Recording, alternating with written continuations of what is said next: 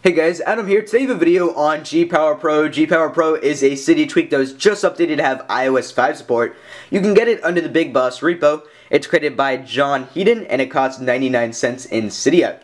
And the purpose of GPower Pro is to add a few more sliders under this screen that you guys see right here. So normally with stock iOS you're just going to get the slide to power off, and the rest of the screen is black and blank, and Apple could easily implement more features into the screen, and that's exactly what GPower Pro does. It adds two more sliders to this area.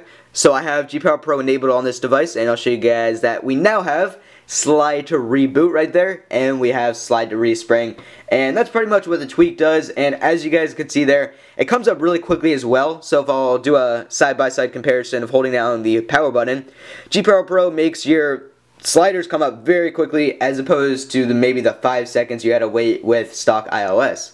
Anyways guys, that's GPower Pro. Once again, it's a city tweak that adds a few more options under the slide to power off screen right here. If you guys enjoyed this video, be sure to leave a like rating down below. Also be sure to hit that subscribe button above to be informed when I post all my new daily tweak and theme reviews. Anyways guys, thanks a lot for watching.